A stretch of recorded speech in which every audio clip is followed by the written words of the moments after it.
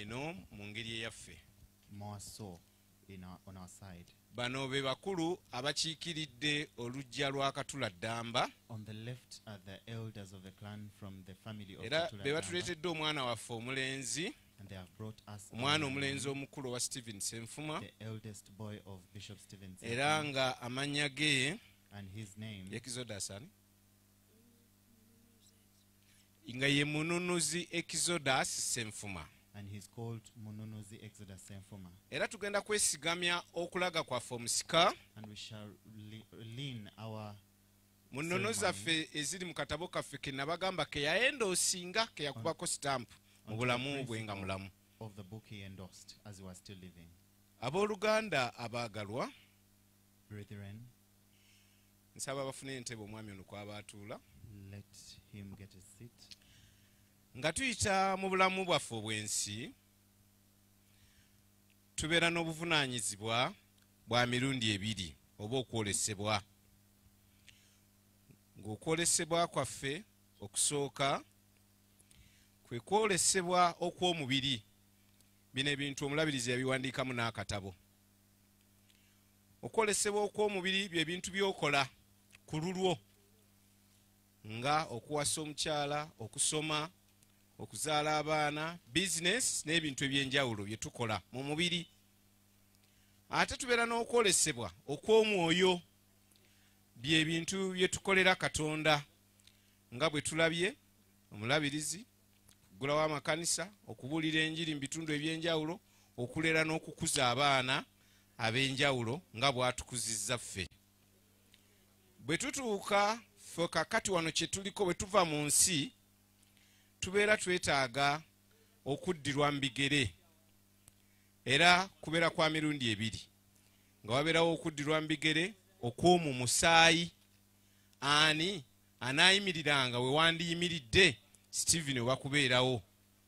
Kati ono bamutuleetedde ku ludda olw'omusaayi, nga yagenda okusikira n'okutwala mu maaso emirimu egy'enegyo mu mubiri egya Stephen. Era ebyobusika obw'omwoyo bwe twogeddeko obw'okwolesebwa okw'omwoyo, ebyo era tunaalungamizibwa nga maama bwe yakyogerako luli nti omulabirizi yagenda okufa ng'amaze omubuulira amuddira mu bigere, nga nadda mu bigere omulabirizi amaze okwogera naye. Oyo gwe tulinda. Kati ekyo kirina olunaku lulala, naye nga kakati tuli ku kuteekako oba okulaga omusika mu bulamu bwa Stephen Senfuma obw'omubiri. Kyetuva tukirabira ddala nga Katonda bwe yalaba emirimu gya Musa nga gimaze okuggwaawo mu Yoswa essula esooka, n'amanyira ddala, era Katonda ali official nnyo, n'ajja n'asooka abikira Yoswa mu butongole, n'amugamba nti Yoswa, omuddu wange nno Musa afudde. So nga Yoswa yali amaze okitegeera.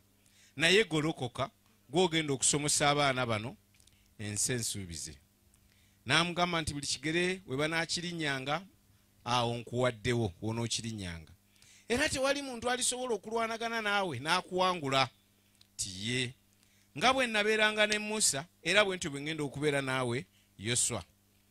N'amukuttira ebigambo ng'amugamba mu ssula eno esooka okuva mu lunyiriro lw'omukaaga okutuuka ku lw'omunaana, nti naye ekigambo kino eky'amateeka tekivanga mu kamwako, tekivanga mu birowoozo byo, kifumiintirizengako emisana n'ekiro, bw'otyo bw'onoosobolanga okwekuuma okukolera ku ebyo ebiwandiikiddwamu, era bw'onoolabanga omukisa mu makubo go gonna. Naffe tubakuba mu bya Buganda byokka, twandibadde tumukwasa ffumu okulwananga n'okuwangula. Naye olw'okubanga tuli obwakabaka obw'omwoyo, obwakabaka obw'omwoyo bulina ekitala kyabwo nga kye kigambo kya Katonda. Kyetuva omwana ono, omusajja ono Exodus, tumukwasa ekigambo kya Katonda kino ng'ekitala, ng'okubirizibwa kikwasa emikono ebiri lw'ojja okinyweza. Ng'okubirizibwa okusomanga ebiwandiikiddwamu, okubirowoozangako n'okubifumiintirizangako, bw'otyo bw'onoosobolanga okulaba omukisa mu byonna by'okola, n'okutambulira mu makubo gonna agawandiikiddwamu nga taatawo bw'azze akola. Kakati kansooke nsabe omulabirizi David Livingstone Kiganda gy'asabira omwana ono omukisa, n'oluvannyuma babereko ebigambo ebitono ennyo bye bamusumikira. Omulabirizi nkwaniriza okusabira omusika ono. And pray for the successor, the heir.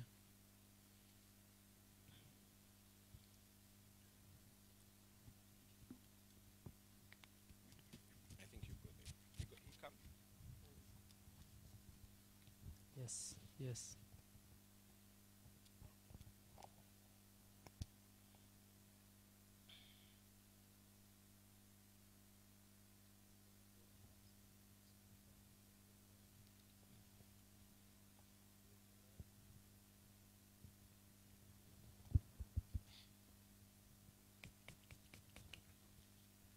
Kale mukama yebazibwe.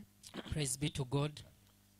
Tweyanza nnyo Thank you. aba family ab'ekika Thank you, the family, the clan members, ate ne ku ludda lw'ekkanisa omusumba Nelson and even Pastor Nelson on the side of the church, ate ne family yonna okukkiriziganya n'ekyo ekyakoleddwa and even the entire family to agree with what was done okuteekako omusika olwaleero. to show the hair today. Kituufu nti obudde butudduseeko okusinziira ku mateeka agafuga ensonga eno ennaku zino, Truly, time has run out of hand, naye katubisamalizinge. but let us summarize. Ebigambo ebisinga obungi bye mbadde ngenda okwogera ku nsonga eno, Most- Nelson abyogedde. Most of the words I would utter out on this issue, Nelson has spoke about Nze them. njagala gattako ebigambo bibiri. I want to add just only 2 words. Yoswa essula esooka In the book of Joshua, chapter 1, olunyiriri olwokubiri lugamba verse 2 nti says Musa omuweereza wange ye afudde. that Moses, my servant, has died. Ebyo Katonda yali yabyogera ng'abikira Yoswa. God is the one who was speaking to Na- Moses n'amugattirako bino and added these ones. nti kale kaakano Okay, now golokoka osomoke omugga guno Yorodaani, get ready to cross over this river Jordan, gwe n'abantu bano bonna, you and all these people, muyingire mu nsi gye mbawa mmwe abaana ba Isirayiri. and enter into the land I'm giving you as the Israelites. Ono ye Exodus. That one is called Exodus. Exodus ani? Mununuzi Exodus. Exodus. Okusika buvunaanyizibwa. Being a heir is responsibility. Otunula ng'okyali muto, You seem to be young. ne Yoswa yali muto, Mukama n'akiraba era n'akimugamba. Even Joshua was still young, and the Lord saw it and told him, Yatuuka n'omugamba omuntu yenna takunyoomanga lwa buvubuka bwo. let nobody despise you because of your youthful stage. Kaakati oli muvubuka, Now you're youth, naye okusika buvunaanyizibwa. but being a heir is responsibility. Ekimu ku buvunaanyizibwa obwaweebwa Yoswa baamugamba One of the responsibility granted to Joshua, he was told nti Musa omuweereza wange afudde, that Moses, my servant, is dead, naye golokoka but rise up osomoke omugga guno Yorodaani. and cross over this river Jordan. Ekitegeeza nti Yoswa waliwo ebintu bingi bye yali amaze okukola, That means Moses had done certain things naye before, waliwo bye yali katakoze, but there are things he had not done. ng'ekimu ku byo kwe kusomoka omugga Yorodaani. And one of the things was to cross over Jordan. Olwo n'alumulekeranga olubimbi lwe. Then he left this one as his portion to do. Oli mwana muto, You're a young naye child, tandika okukimanya nti taata mu nsi muno alina by'alese takoze. but get to know that there are certain things dad has gone having done that. Ebyo nga ggwe ogenda obbikola ng'omusika. Yet you are the one to do them as a heir. Okusika si kunyuma bunyumi, si kulya swaga. Being a heir, it is not just swaggerific. Tandika mu bulamu bwo n'embirowoozo tandika okukula, Start to grow up mentally. era okule ng'omagamaga kiki ekyo taata kye yaleka takoze kye nteeka okukola. Grow while looking around to see what is that which I ought to do which my dad didn't do. Mugga ki ogwo Yorodaani taata gwe yaleka tasomose gwe nteeka okusomoka? Which is that river Jordan which my father didn't cross which I ought to cross. Oteeka ogumagamaga mu famire waliyo omugga ogwetaaga okusomoka. You must look around in your family, there is a river to cross. Ekyokubiri kye baamugamba kuba mbyangu ya lwa budde, Secondly, the second thing which he was told to bwe do, baamala omugamba nti buli kifo ky'olirinnyamu ekigere nja kikuwa, after being told that every place where you step your foot I'll give it to you, baamugattirako ekirala. another thing was told to Baamala him. omugamba nti walibeera muntu alinze okumira mu maaso go, After being told that nobody will stand against you, baamugattirako ekigamba another word was added to ddamu him. amaanyi, guma omwoyo, Be strong and be courageous, kubanga ggwe because you booli basikiza abantu bano ensi eno. You will lead these people to inherit the land, enkulayirira lwaleero which I saw unto you. naye mala okuddamu amaanyi n'oggumenya omwoyo But first be strong and be courageous. tolina gw'ogenda kusikiza nsi nga gwe tosose kuddamu maanyi nagguma mwoyo Nobody you're gonna lead to inherit the land before you're strong and naye bwe kuba courageous. kulokoka tolina gw'ogenda kuyamba kulokoka nga gwe tolokokedde ddala Even though getting somebody to get saved, there is no way you can do it before you getting truly ne bwe saved. kinaaba kubuulira baganda bukweyisa bulungi tolina gw'ogenda kugamba weeyise bulungi nga gwe teweeyisa bulungi Even telling your siblings to behave well, there is no way you can do it before you do buli it. kyoyagala abantu bakikole olina kusooka kukikola Whatsoever you want other people to do, you ought to first do it. kyabudamuga naye gwe mala okuddamu amaanyi n'oggumenya omwoyo olyoke obasikiza ensi That's why he tells him that you first be strong and courageous so that you may inherit them the land. akati responsibility number 2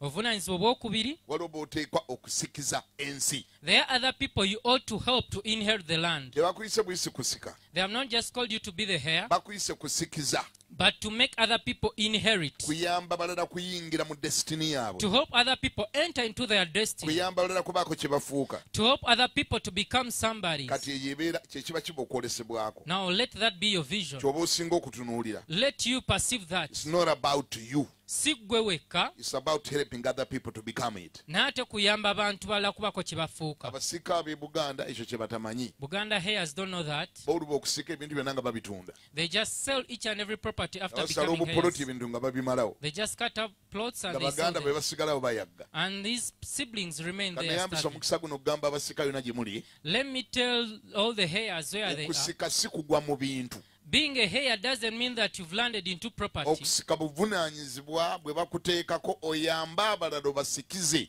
Being a heir is a responsibility granted unto you to help others to inherit. in other words oyambe abalala basucceedinge In other words, you're helping others to succeed. that's what being a successor means Ekyokusika kye you kitegeeza. help others to succeed Okuyamba abalala nabo okuwangula. you are a successor Obeera muntu asise that helps others to succeed okuyamba abalala okuwangula. have that in your mind Ekyo beera nakyo mu bwongo bwo. katumusabire Let us pray for him.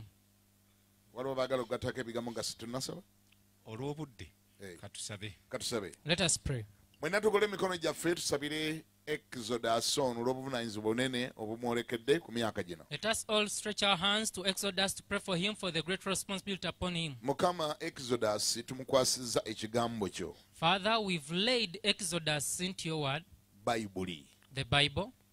ekitabo omuli ebigambo byo The Bible where your words are written. tumutadde mu mikono gyo We've laid him into your nga hands. tusaba omukono gwo gutambule naye We are praying that your hand may move with ku him. myaka gino emimpi ennyo ng'alondeddwa mu buvunaanyizibwa obunene obwenkanidde wano When he has been chosen yet is young unto that great yamba responsibility. ebirowoozo bye bikule ng'akyalina muto Help his thoughts to grow while still young. dawudi yagamba nti sulemaani mutabani wange abadde akyali mwana muto naye mukama gw'alonzadde mu buvunaanyizibwa David said, my son Solomon was still young, but is the chosen one to go into responsibility. leka amagezi ag'ekitalo gagwe ku bulamu bw'omwana ono. Let great wisdom fall upon this leka child. ekitiibwa kya katonda kimubeereko Let the glory of God be upon him. muwe obuvumu Give him muwe courage. amagezi Give him muwe wisdom. ekisa Give him grace. mukono gwo gumubeereko Your hand to be mafuta with him. gamwetooloole The anointing amaanyi to go surround him. gamwetooloole Your power to be with him. muteekemu ekisa Give him grace within him, ekiramula abalala which can judge others, ekiwa amagezi baganda be which can counsel his siblings, ekirumirirwa bonna which can be patient ekifaayo with kakasa others, nga buli omu ku bo awangula to ascertain that everybody overcomes. leka abeere mukulembeze Let him be a leader akulembere abalala to lead others. leka akulemberemu ekkubo Let lead him wabeerewo lead the way. abagoberera Let others bawe follow. okumuwuliriza That they may follow him era omuwe byonna ebyetaagisa and grant him the necessities okukola omulimu gw'omuyisa okukola to do the work you've called him to do. ekitiibwa kya katonda leka kimwetooloole Let your glory surround him. omukono gwa katonda gubeere naye Let the hand of God be with him. amafuta ga katonda gabeere Let the naye anointing of God be with him. amaanyi ga katonda Let gabeere the naye power of God be with him. buli kyasaako omukono kirabe omukisa Whatsoever he touches, let him be abeerenga blessed. waggulu so si wansi Let him be up, not down. abeerenga mutwe so si mukira Let him be the head, not the leka tail. buli kyanassangako omukono kirabe omukisa Whatsoever he lays his hand unto, let it be blessed.